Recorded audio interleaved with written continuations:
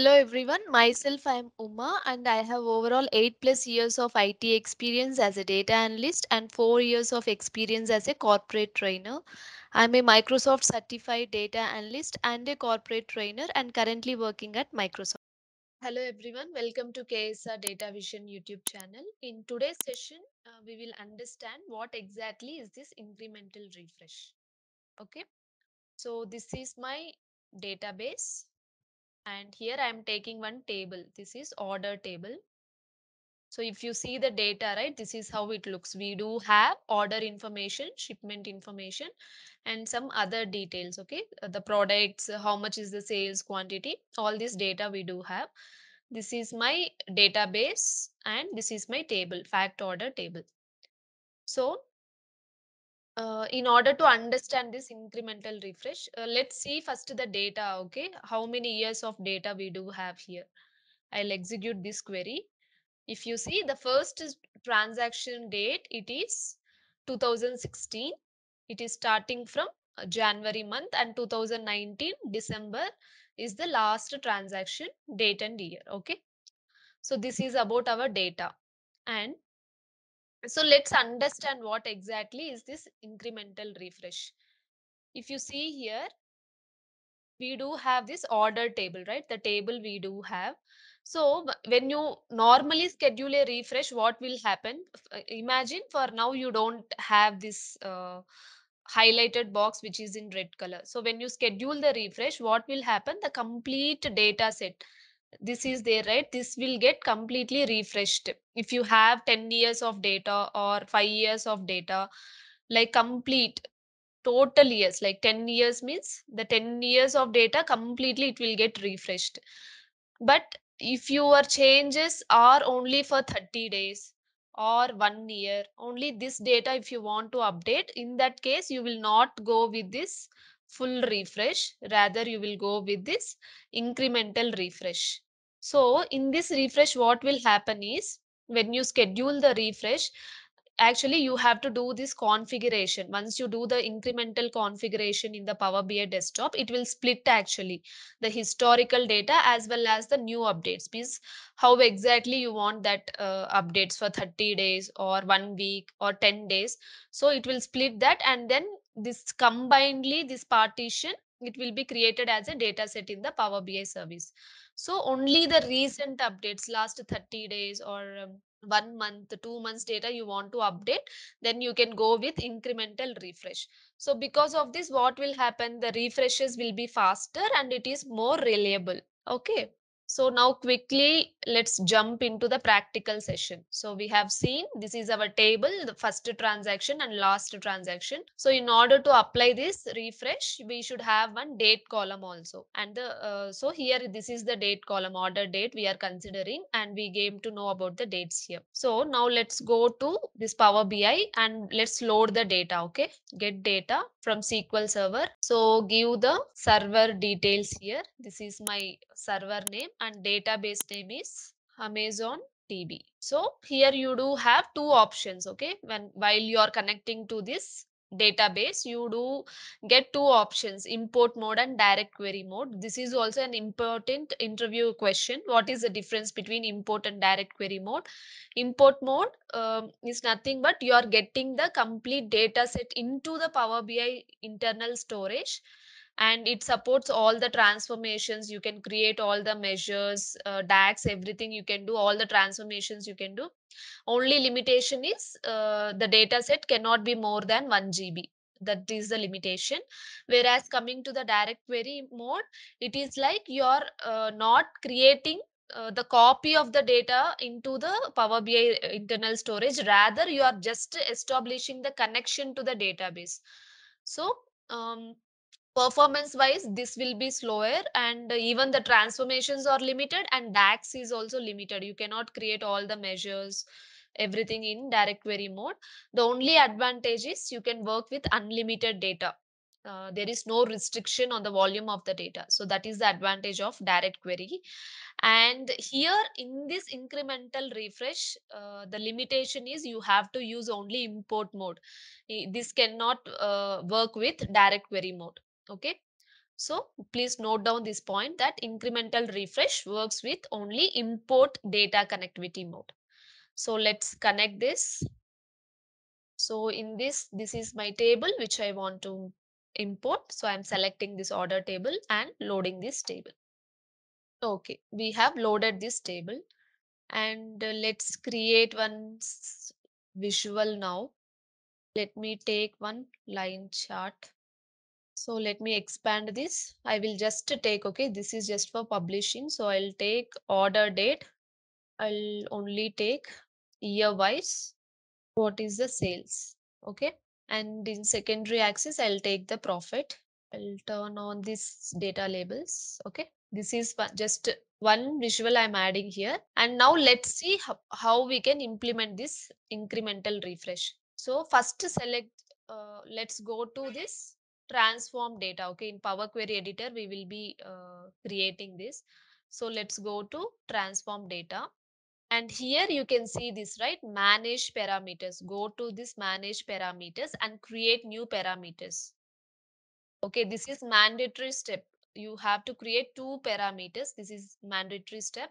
So that parameters also range start and range end. So you have to use same like this only, range start. So type can be anything. No, it should be date or time, and suggested values will be anything, and current value I'll give. So we have already seen, right, what is the start date and end date. So I will just take only 1 year of data. Okay, 2019 Jan to December I will take. So I'll mention this as 1 2019, since we have taken this as date or time, right? So I'll give this as 0 0. Okay, this is range start parameters. Two parameters we need to create. So I'm creating range start. Okay. And one more also I'll create. One more, it is range end. So here also I'm taking same date or time. The value will be December 2019. Okay. So two parameters I have already created now. Now what I will do, I'll go to this table, and here in this order date, if you see in date or time filters, you can see here custom filter. So I'm selecting that. So here you can select this parameter, and here also you can select the parameter. So in parameter, what I am giving is after or equal to the start date. So start date, range start. We have already set the two parameters, range start and range end. So for this, after is after or equal to range start, and here you will be selecting range end. So less than the range end it should be, right? So is before or equal to. So what exactly this one is, like in between the start and end, I am taking the values. For that I am writing like this: is after or equal to start date, and is before or equal to this end date. So once this is done, okay, click on okay. So this is done now. So what exactly we did, we defined the filter parameters, and we have used those parameters to apply the filter. Okay, this is done. Now go here, close and apply.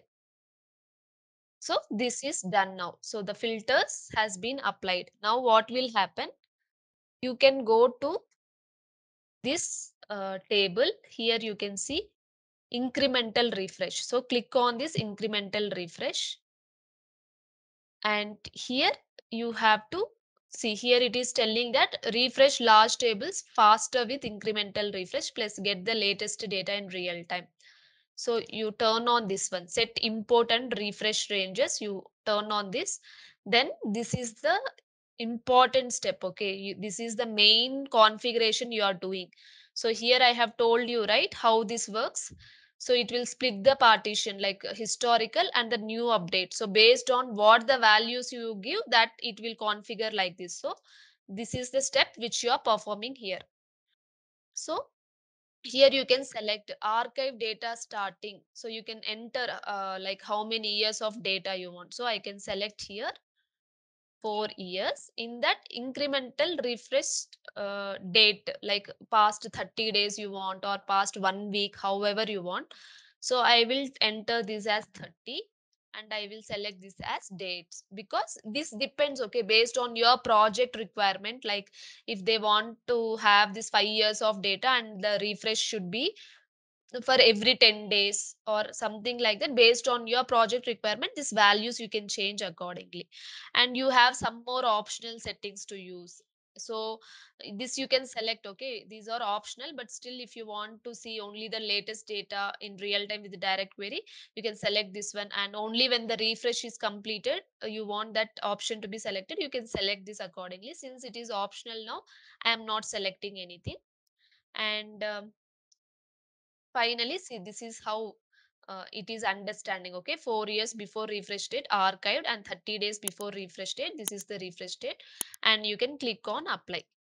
Okay, so once this part is done, that configuration part is done, what you will do, you will go here and publish this one, publish the, save the changes. Okay, I'm saving this one, and I'm publishing this to my workspace. Okay, in this workspace also you should have the premium access actually. So I'm selecting this workspace and select this one.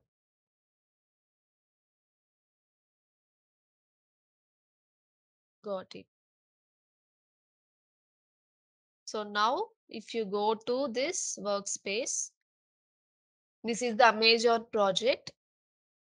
So just now I have published this to the workspace. Now you can see that the report and the data set is published here. So as usual, how to schedule the refresh, you have to go here and you have to select the gateway. So this is the gateway, and here you have to configure that. So from where my data is coming from, this is the source, right? Add to the gateway. So in authentication, I am selecting basic. I'm giving the skip test connection. As of now, it's okay. Data source name, I will give Amazon DB source. Okay, Amazon DB I'll give, and then I'm creating this. So now here you can set up this one. Okay, so this is running. Now I have to map this to the one which I have created. So Amazon DB. Okay, credentials, yeah, this you can ignore. I am giving here apply. Credentials you can ignore for now, and this you can turn on, and you can set here like how you want, daily or weekly, this you can set. And here you can enter the details and click on apply. So this is how you can refresh the incremental refresh. So once it is done, automatically this incremental refresh, how it will work for normal refresh, like that it will work. The only difference, as I said, historical data and the new updates based on the configuration which we provided in the Power BI desktop. Based on that, it will split, and then the complete one will be there in the data set.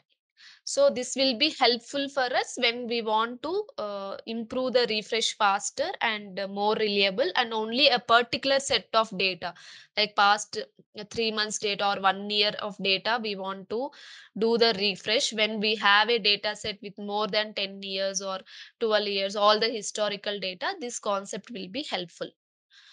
Hope this is useful to you, and for more informative videos, please do like, share and subscribe to KSR Data Vision YouTube channel. Thank you.